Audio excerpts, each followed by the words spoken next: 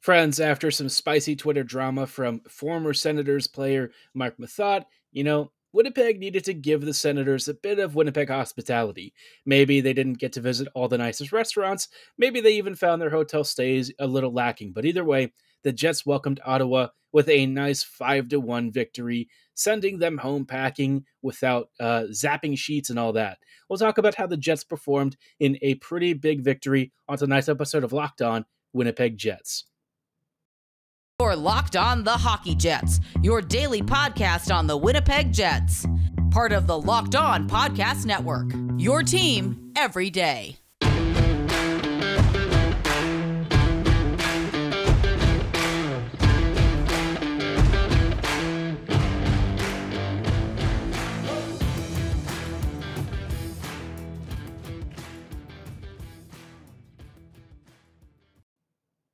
Hey friends, and welcome to tonight's episode of Locked On Winnipeg Jets, part of the Locked On Podcast Network, your team every day.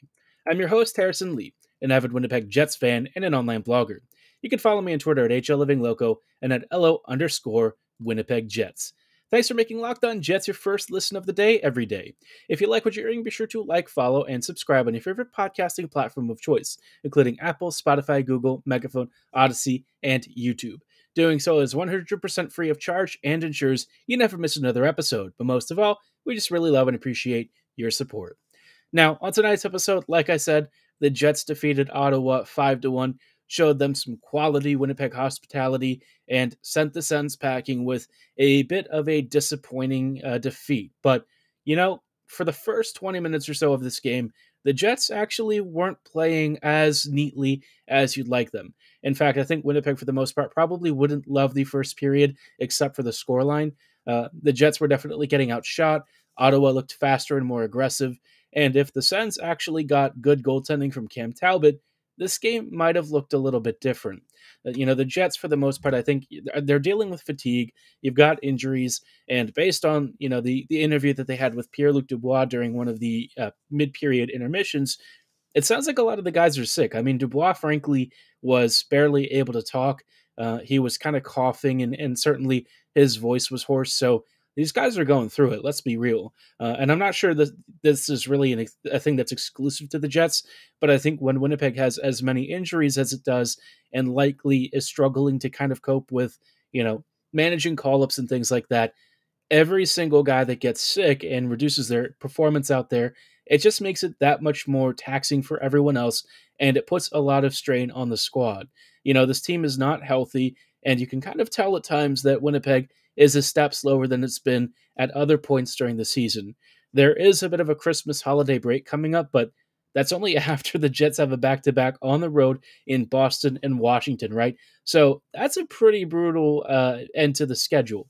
Not exactly like the Jets have had the hardest last few weeks in terms of opponents, but all the same, when you're feeling sick and you're kind of banged up, you do need a little bit of a morale boost and something to keep you going, especially when you're just not feeling 100% and at your best. And I think that first period for the Jets probably was a pretty good sign that, Winnipeg is flagging a little bit, and maybe they're just not feeling up to the task as much as they would under other circumstances. But you know what? Sometimes that doesn't really matter. And thanks to a couple of early goals from Kevin Stenlund and Josh Morrissey, the Jets found themselves kind of opening up the account quickly and putting the onus back on Ottawa to really perform. The Sens did actually respond a few minutes later with a goal of their own from Drake Batherson on the power play, which, like I said on the previous episode, that was the one thing that you really didn't want to give Ottawa is power play chances. Anytime they're in a 5v4 situation, they've been pretty lethal. But other than that, David Riddick really handled the rest of everything that Ottawa threw at him. I mean, the Sens were kind of buzzing for a lot of the game. I mean, Ottawa created tons of chances down low. They had some really good seeing eye wristers that, quite frankly, could have taken a nasty little deflection and tested Riddick to his fullest extent. But thanks to some good saves from him, where he mostly just used his big frame to sort of block out the net coverages, even if, he couldn't always see the puck, it ended up not really mattering. You could tell that there were moments where he wasn't really tracking the shot, but he still made the save anyways. And I guess at the end of the day, that's all that really matters. And I thought that he did a pretty good job following up what was actually a pretty decent game against the Kraken, too. Past couple of starts from him have looked a lot more like you'd expect a backup goalie to look, pretty serviceable, pretty decent. And in this game, I thought that he stood really tall, which is great because Winnipeg hasn't always been able to rely on the backup, but past couple of years we've seen guys like Comrie and Brissois really step up. So if Riddick can continue that trend, I think that'd be fantastic. But after that, it seemed like the Jets sort of got things together and in the back half of the first period, Sam Gagner capped off what was a pretty explosive scoring sequence with a beautiful 6-on-5 delayed penalty sequence with Gagner just sort of sneaking the puck by Talbot on the far right post. It was a great goal, probably not one Talbot's going to be happy with, but after that, the Jets started kind of skating a little bit more, getting active, and in the second period, Kyle Connor added a brace to cap it off. Now, again, this wasn't the first a first period that I think the Jets would be thrilled with. And even into the second period, there were some moments where Winnipeg was a little shaky. And the last, 20 or 30 minutes, the Jets were definitely getting shelled. Ottawa was creating lots of great chances off the rush. Winnipeg was a little bit careless with some of their puck management. But at the end of the day, the Jets got the job done and they won 5-1. So can you really be upset? My opinion, probably not. I think this team has done an admirable job of really fighting through a lot this year. This year, more than most, it kind of feels like they've just been really banged up and they've struggled to get healthy at any one time. It started with Ehlers going down. It's continued with the rest of the team continuing to suffer different injuries, illnesses, all of that. But these guys will tell you, they fight for the badge. They really want to show Winnipeg a good time. And I think that they have made a wonderful account of themselves, despite all of the circumstances that quite frankly could have sunk them to the bottom of the Central Division. But, Rick Bowness seems like a great motivator. I think he's done a fantastic job with this team so far. And I look forward to seeing what he does with the rest of the season. Now, in just a little bit, I did want to focus on a couple of individual performances that I think are worth spotlighting, especially because Ville Heinola actually did make his return to the Jets in this game. And I think that there's some really encouraging signs from him, especially for the long term, if the Jets want to make some changes with the roster composition. We'll talk about that in just a little bit. But before we go any further, I do want to shout out our friends and partners at BetOnline.net. BetOnline is your number one source for all of the sports betting info, stats, news, and analysis you need this season, whether you're looking for odds and trends for professional or amateur sports. And if you love, of course, college bowl season for college football, they've got you covered there. They've also got great basketball coverage. And if you're looking for some maybe European or other international soccer, they've got lingering World Cup coverage. They've also got the return to domestic league and competitions for all of these sports. And they've got even, stuff like horse racing, automotive racing, and everything in between. But of course, for all of you, they've got hockey. And y'all love hockey, so be sure to subscribe right now and check up on all of the latest Winnipeg Jets lines and odds. But if you want to take a step back from sports, they've also got Vegas casino games because I know not all of you have your lives revolving around sports 100% of the time. But if it does, they've also got great sports podcasts and articles for you, so you'll always be plugged into your favorite sport like hockey wherever you go. If you're ready to get started, register right now for a free account at betonline.net because BetOnline is where the game starts. Hello, friends, and welcome back to this episode of Locked On Winnipeg Jets. Thanks for making Locked On Jets your first listen of the day every day. We're recapping Winnipeg versus Ottawa, which was a pretty fun game for the Jets. Obviously, a great performance all around from the team in a couple of key categories. Maybe some moments where Rick Bowness wasn't thrilled. He actually said as much in the post-game comments, saying that the puck management, even with the lead, was not particularly great. He didn't feel that he was happy with the number of shots the Jets gave up, and that's a pretty fair criticism. But overall, Winnipeg won 5-1. I think that they'll take that, especially with, the number of injuries and illnesses they're dealing with, and we'd love that, right? But in between, I thought that I would focus on a couple of individual performances that I think are really worth breaking down, especially because they might hold some interesting clues for future performances and roster changes that the Jets may need to make. Before we go any further, though, I just wanted to make sure that you make your second listen of the day Locked On Sports Today. It features the biggest stories around the sports world in 20 minutes or less. It gives you instant reactions, game recaps, and Locked On's take of the day. Locked On Sports Today is available on all of your favorite podcasting platforms and YouTube, so be sure to like, follow, and subscribe right now because, again, we just really love and appreciate your support. And I also want you to stay up to date on your favorite world of sports. Now, taking a look back at the Jets, like I said, some really interesting standout performances and some things that were, a couple of interesting tactical adjustments. Now, the first performance that I think is probably worth bringing up is Kevin Stenlund. And Stenlund, I call him the Sten Gun. I think he's been a really solid addition to the team in the few games that he's played. He's a solid fourth line guy who brings a nice net front presence. He's not afraid to mix it up in the corners and walls, and he's actually pretty good when he's in possession of the puck. He's not the fleetest of foot, and maybe he's not the kind of guy who's going to be like a huge offensive dynamo, but in terms of just being a really solid two-way forward with a net crashing ability, I think Stenlund's done a good job, and it seems like his time with the Moose has certainly helped him to try and figure out how to get the puck on net, which for me is always one of the most important traits. I don't need it to be pretty. What I do need the Jets to do is just create offense however they can. And this year, I think Winnipeg's done a really good job of, even when being outshot, the one thing that they're doing better than most teams that they're playing is creating tons of expected goal threat. And what do I mean by that? Well, it's all about where they're taking shots from, right?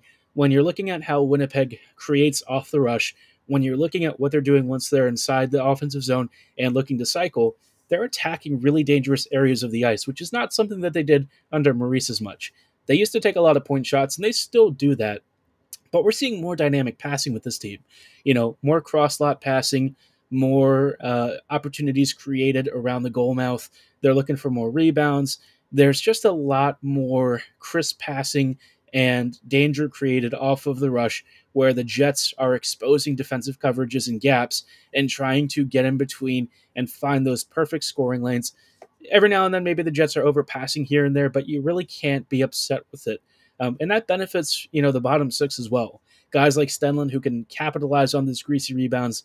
I think it's been a fantastic option for them. I think we're seeing lots of good production from the third and fourth lines, especially in using those shooting and passing lanes and creating that extra level of threat that maybe the bottom lines weren't being asked to do so much back under Maurice and previous coaching staff. So all in all, I think Stenlund is just capping off what was a really strong shift from the bottom six.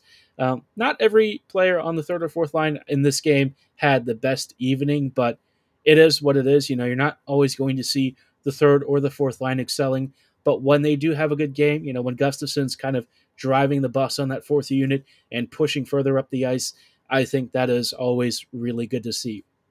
I think it's also worth spotlighting some guys in the top six. I thought Scheifele was quietly very effective.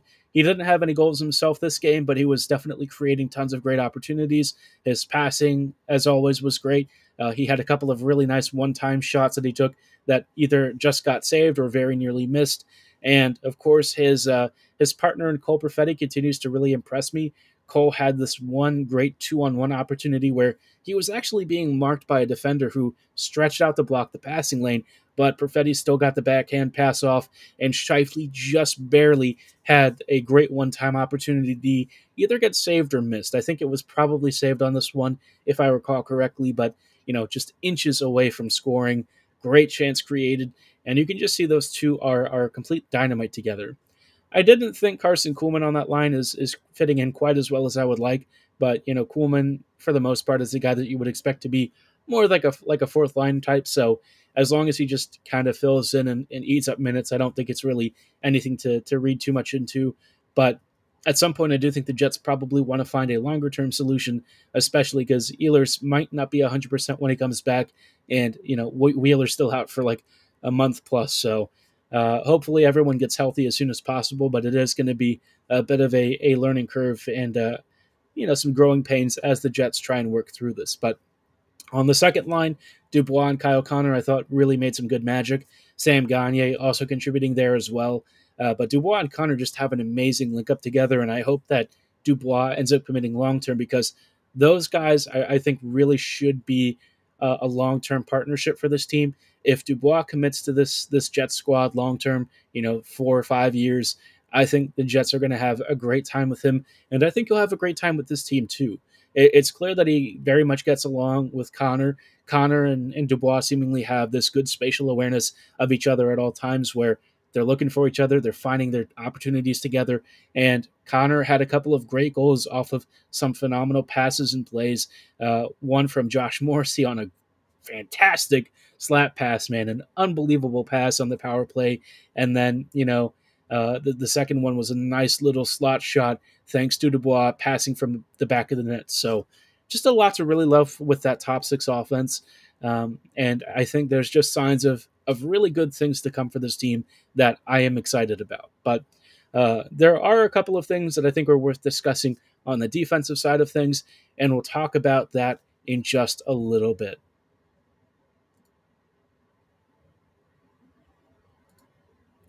Hello, friends, and welcome back to these closing thoughts on tonight's episode of Locked On Winnipeg Jets. We've been talking about Winnipeg versus Ottawa and some final thoughts on what was a pretty solid game all around. Maybe the Jets conceded a few too many shots. Maybe the defensive puck management wasn't great. But towards the back half of the game, I thought that there was a very interesting change that Bowness made.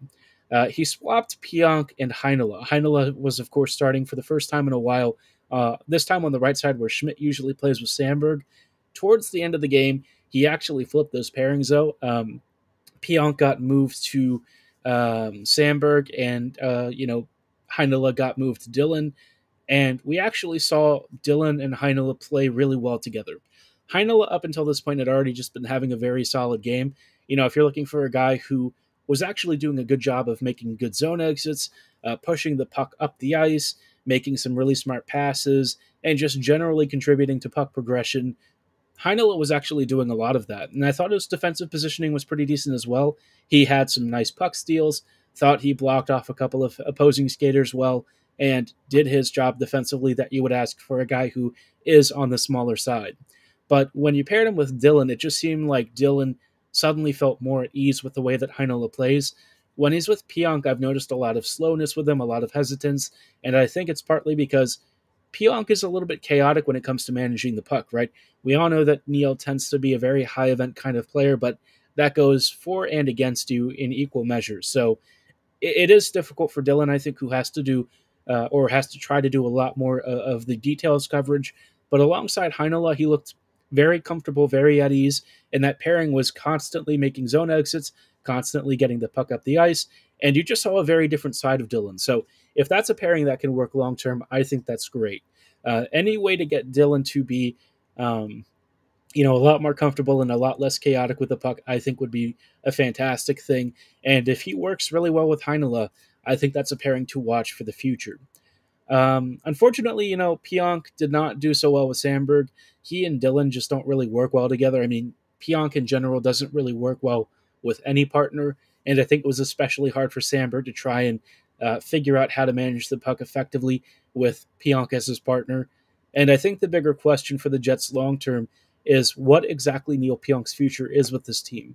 As much as we all love Neil and as much as he's a super stand-up guy, a great on-ice leader, and a great voice in the room, I just think the stuff that he does with the puck management and how he unfortunately has tanked a lot of the pairings that he's been on, it's putting a lot of stress on that back end. And if Heinola can do what he did on the right-handed side on a regular basis alongside somebody like Dillon, I think unfortunately for Pionk, it does kind of make him a lot more redundant than you'd think, because then Schmidt could come back in and actually do a pretty good job either on the second or third pairing. And we've seen that, Dillon, Schmidt, sometimes a little bit but Sandberg and Schmidt, usually a pretty solid third pairing, does exactly what you ask. And of course, Schmidt is kind of a harder sell in terms of moving his cap hit, but because Pionk scores a lot, you could probably get a pretty good forward or something in exchange for his services. And I think, Pionk's value as a right-sided defender definitely puts his name higher up on the market than you'd normally expect. So it's something to track. I don't know if it's going to happen this season, but I think long-term, if we kind of keep seeing this stuff with Heinola being played on that offside and maybe getting moved into different roles with that blue line unit, it might show Chevy what he wants to do with that roster and who he can kind of make a little bit more expendable to potentially bring in some attacking help, because that is still something that the Jets do need. And I think it would be great to bring in some really good high-end right-wing depth, especially with how the Jets are currently a little bit thin there, and honestly could still use the help even with a lot of the guys, getting back to full strength. So something to keep an eye on, but I'd be curious to know what you think of that defensive unit. Did you like the Dylan Heinola pairing? What did you think of Winnipeg's performance overall? Who was your MVP of the game? Mine probably would have been either Riddick or Josh Norris, or Josh. I just called him Josh Norrisy. The meme is starting to set in. Morrissey had a phenomenal night, of course.